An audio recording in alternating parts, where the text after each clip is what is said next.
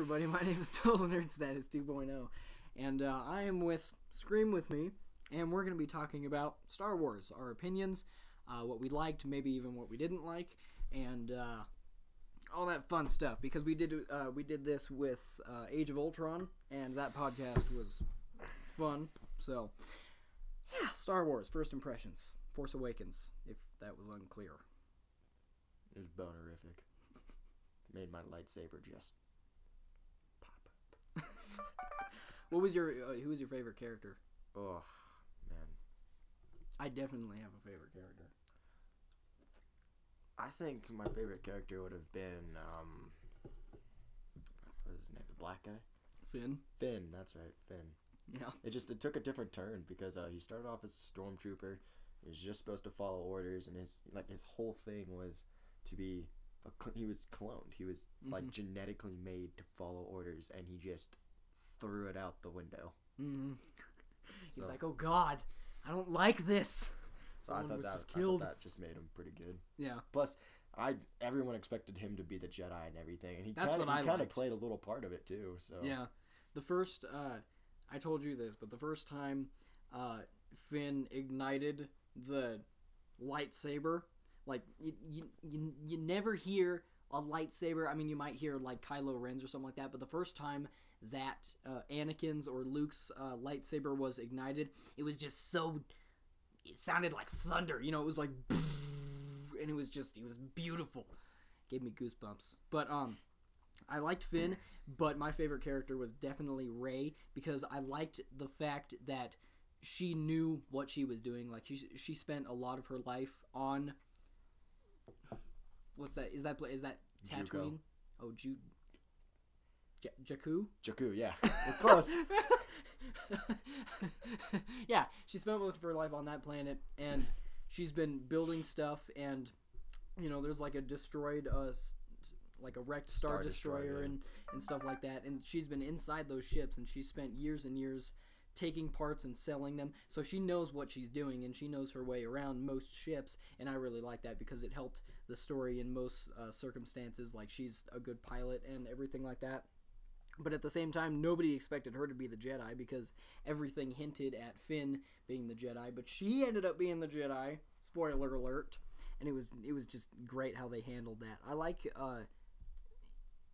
the lightsaber fight scenes, like in the forest and stuff, because it seemed like they weren't choreographed, or they made it seem like it wasn't choreographed. It was just very rough, and you could tell that she's never wielded a lightsaber before. Like, all she uses is a staff, because she wasn't doing this, you know, she was doing a lot of that motion as if she was using the staff, so that's what she's used to, and I like that.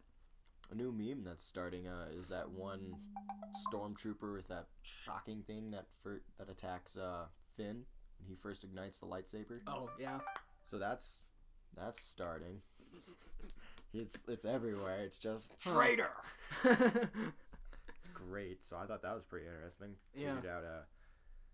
Figured that out. Didn't like Kylo Ren. His whole background didn't fit the storyline. Like Anakin had a great messed up past. He's just one bundle of fucked up. But Kylo Ren seemed like he had just like a shit ton of daddy issues. Like, he was just a spoiled brat kind of. Yeah.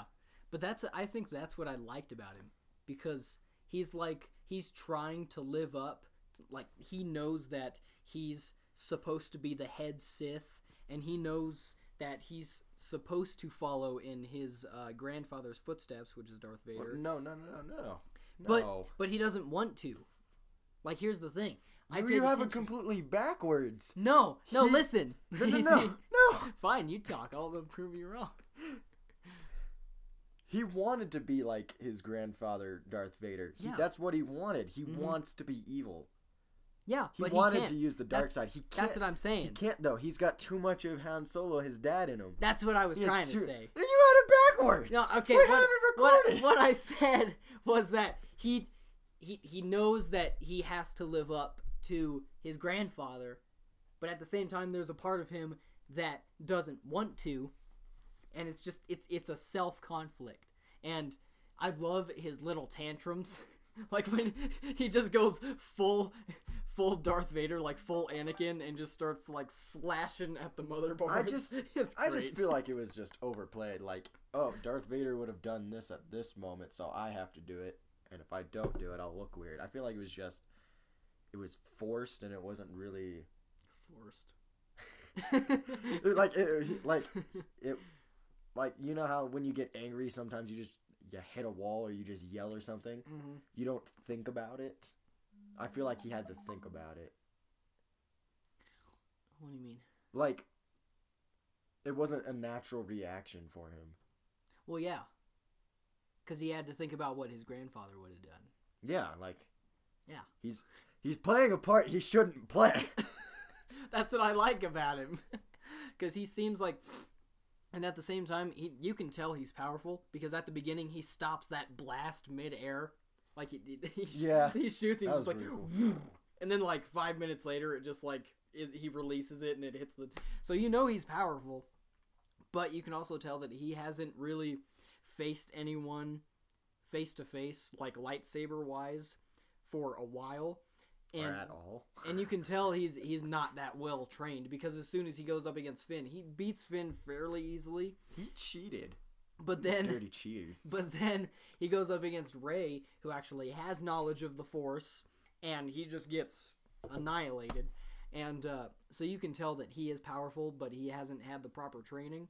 And so that's when Snoke comes in, like the big guy, and he's going to finish his training. And I think in Episode 8, he's going to come back like more badass, more trained, and he's gonna wreck some stuff.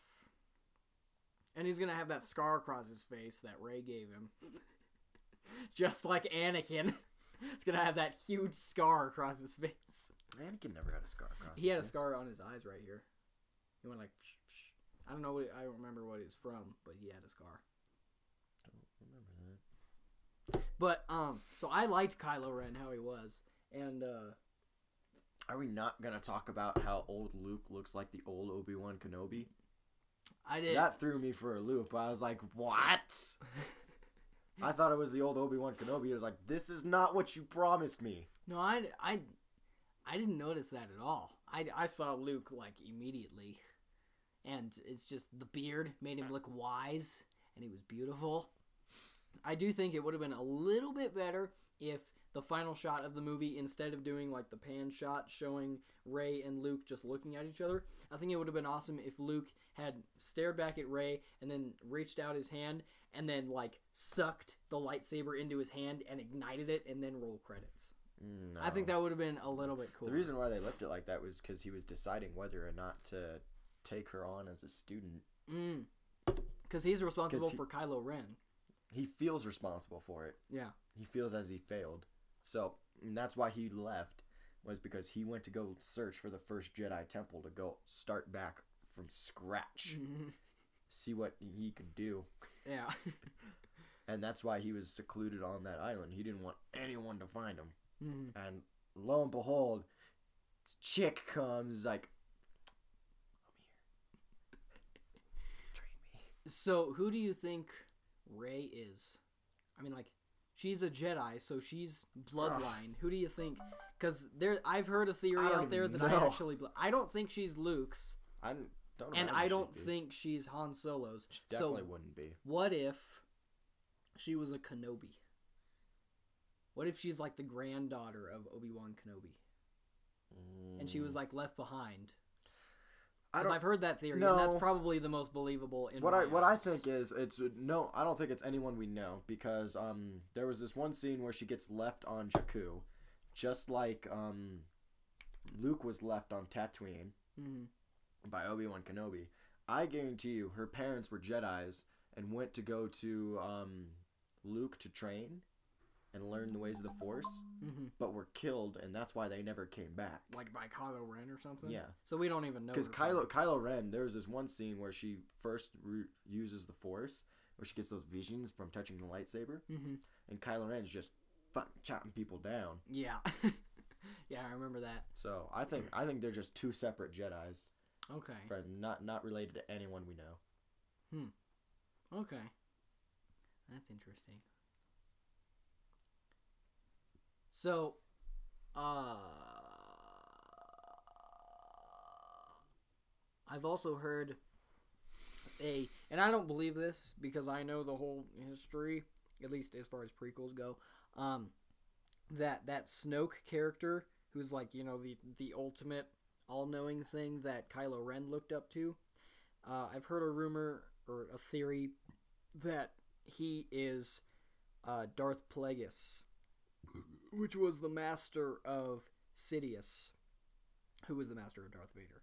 So he's like, the ultimate thing. But the thing is, in Episode 3, Sidious told the story of Plagueis, which was his master, and Plagueis was killed in his sleep. So unless that hologram was of him and he's like not a real person and that's like his spirit or whatever, then that would make sense. But there's no way he's still alive. Are you talking about the big guy? Yeah. Skull or whatever his name was? Snoke, I think. Snoke? Yeah. So I don't think that's true, because as far as I know, Plagueis is dead. Well, Plagueis' body is dead. Remember, Plagueis had the power. He could influence the midichlorians so much that he could live on forever. No. He could revive. No, he could. Just like the other Jedi. Their body is dead and it got burned, but they can still communicate with other Jedi. Yeah, but that wasn't his power. His power was that he could bring people back from the dead, but he couldn't bring himself back from the dead.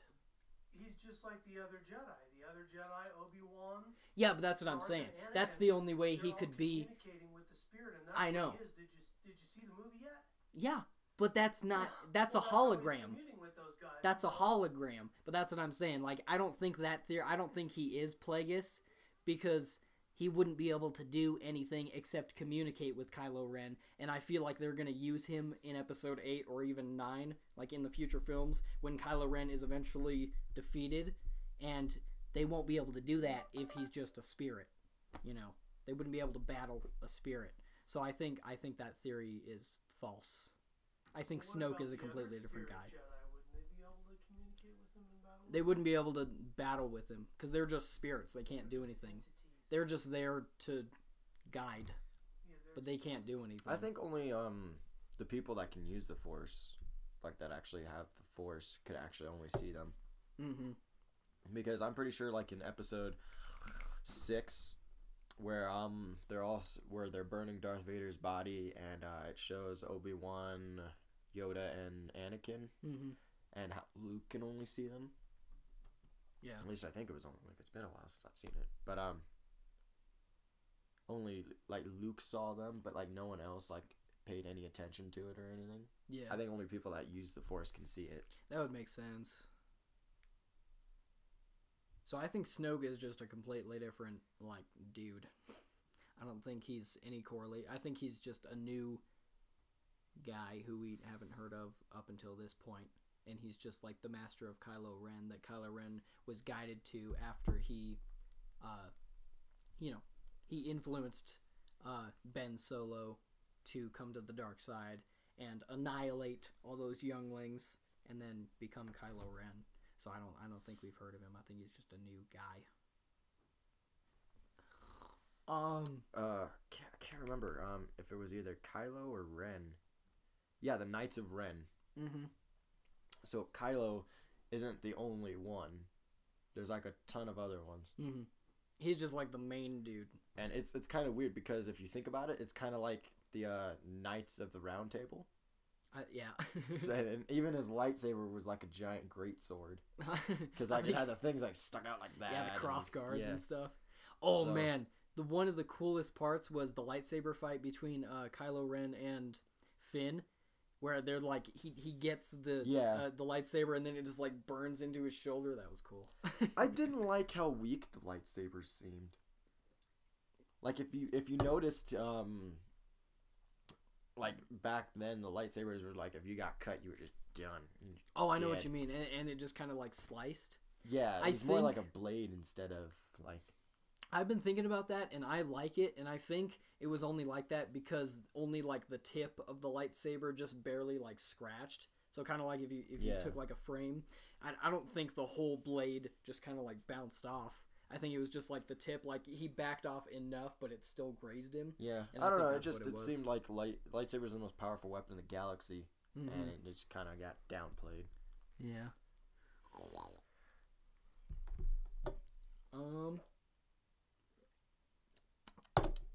What did you think about Han Solo's death? Did you think it was necessary? No. But me and my dad were talking about that, and Harrison Ford broke his leg on set, but before then he was like, I can probably come back for one more movie, and he did.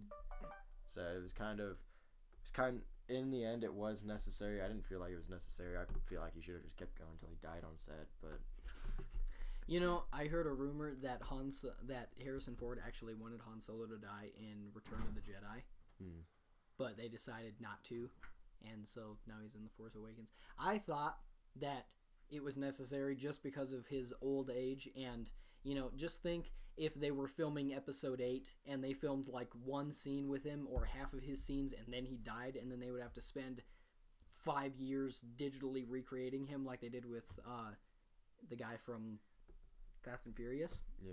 So I think it was better to kill him off now, and I think it had more of a emotional impact killing him off now. Just I love the scene that they did for killing him off, though. Mhm. It was a good death. It was like face to face with his son, and his son, you know, they were holding the lightsaber as if he was handing it over, and the next thing you know, it's just yeah, it was a good death. They gave us that much. yeah. But it actually, I liked the way Disney did it. I love the new look of the Stormtroopers. I hated the old ones so much. It looked weird.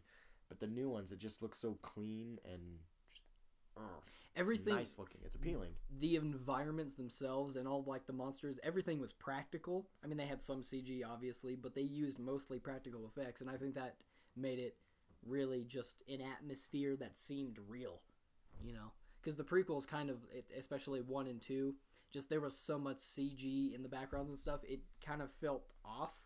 But in these movies, you know, it was all it felt like it practical. was actually there. So it was really nice. But my favorite character is definitely Rey, just because she's, you know, she knows her stuff, but at the same time she's like resistant. She's not sure if she's ready to become a Jedi, but by the end she accepts it, and she accepts the Force and everything. And she just seems kind of like that offset character that you wouldn't expect to have that much power. Yeah, it kind of took a different turn. So I liked that.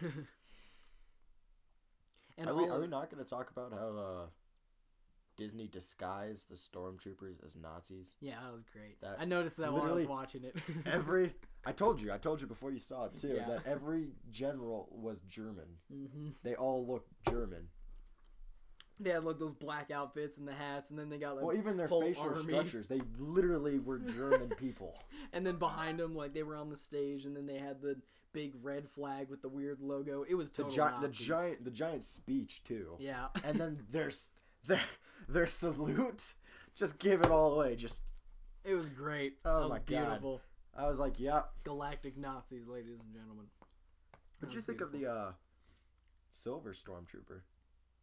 It's kind of a weird play there. I don't know if they killed her off yet, or I don't think they killed her off. because the last thing you see is just Han Solo saying, "Is there a garbage chute somewhere?" Oh, that's right. So I don't think they would have killed her off, because I feel like she's like, you know, she's like the main general. So I feel like they're going to use her as sort of a Boba Fett character in the future. But at this point, they showed her as being kind of a weak link, because she easily gave up. Like, you know, they put a gun to her head and she gave all the information. Yeah. So it kind of seems like she wouldn't. Kind of felt like she had like free will too. Yeah. So I don't know. I mean, she was okay. She was a nice like addition, but I didn't see any huge potential in that character. I'm surprised we didn't see some kind of a Boba Fett thing. I feel like Because it's those gonna guys, Boba Fett was Jango Fett was the creation of the Stormtrooper, of the Clone Troopers. They literally used him. They used the bounty hunter in Episode 2, the Clone Wars. But I haven't seen that in a long time. it's like one of my favorite ones. But they used Jango Fett as the design for it. Even his suit was the design for the Stormtrooper suit and everything. And I'm surprised we didn't see anything like that. Yeah. So overall, I mean, do you have any other comments? I feel like there was something I'm forgetting. I'm proud of Disney. Yeah. No singing, no dancing. It was nuts. Yeah, the special effects looked awesome. That one shot when they were in the X-wing, like above the forest type thing, and it just showed that one shot where it showed like Finn shooting people down with the lightsaber, and then it like panned over and showed the X-wings, and then it was just that one shot that showed all the action. It was just nicely put together, but it felt a little rushed. It did feel a little rushed. They could have they could have been dicks and just cut it off at some random point, like during the battle of Kylo Ren and Rey. They could have cut it off there or at some other point. Yeah. Just to keep the storyline longer. Yeah. But I think they know what they're doing. So. Yeah. There was something. Oh, Harrison Ford. I think the first time I saw him, his performance was a little off, and I don't know what it is, but it just seemed like there was something about him that didn't quite seem as enthusiastic as I would have thought. But then there's one moment where he's with Finn on the island when they're about to infiltrate, and Finn's like, "Okay, we got to do this." And there's just a golden moment that was total Han Solo, and Finn's like, "We'll use the Force." He's like, "That's not how the Force works." That was beautiful. I don't know. I felt like Harrison Ford did a great job coming back and everything. He still has. He did really good for what he had. Yeah, I thought. And, but you got to remember, at some point on the set, he broke his leg. That's so. True. Leia, though, I think they could have fleshed out her character a little bit more, because I feel like she was just kind of shoehorned in there to establish the fact that Leia and Han know each other and had a kid, and she was just shoehorned in there to push a little bit more emotion on the whole father-son aspect. I like the part where when Han Solo dies and Leia just collapsed, kind of like how Yoda collapsed when he felt the whole force of the younglings go down. Yeah. Like when Anakin was just slaughtering people. How Leia just died inside. Like, I totally forgot she had the force at all. Mm-hmm. But she never used it. And it was just a nice bring back.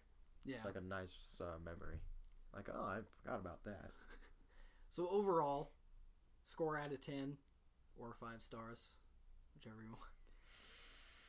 I'd say about 4. There's some parts that could have been stars? Yeah, 4 stars. 4 out of 5 stars. There's just some parts that I didn't like the whole Kylo Ren storyline. I didn't like that storyline very much. It was too kind of just a lot of issues, no real struggle. Mm-hmm. He was just a spoiled kid, being a brat. But the rest of the storyline was pretty great. I liked the character setup. Everything was nice and clean. Mm-hmm. Just again with Kylo Ren's past, and just it felt a little rushed. I wish there was a little more longer time frame for the battles. Not as much dialogue, like random dialogue. Yeah. Just kind of rushed. Yeah. I would give it, out of stars, a 4. Out of 10, like an 8.5. It's just something else that I just remembered. The soundtrack was beautiful at some points, but I feel like during the lightsaber battles, especially the final one between Rey, Finn, and Kylo Ren, I feel like the music was just kind of like really low and in the background, and the main noise was coming from the characters and the battle itself. And I feel like they should have had more of a Duel of the Fates type, epic soundtrack in the back. Yeah, kind of like how they do with the other Star Wars movies. Yeah. Especially with 3 Episode 3. Yeah. Oh, that fight will forever remain the best lightsaber battle. That was beautiful. But yeah, so 8.5 in my opinion. I liked it a lot. So that's our review. Let me know what you guys think, and I'll talk to you guys later. Oh, and also there will be a link to his channel in the description. He does like Screamo covers of random songs, and we actually did a collaboration like a week ago or something like that. So go check that out. 4 days That'll ago. be in the description, and I'll talk to you guys later.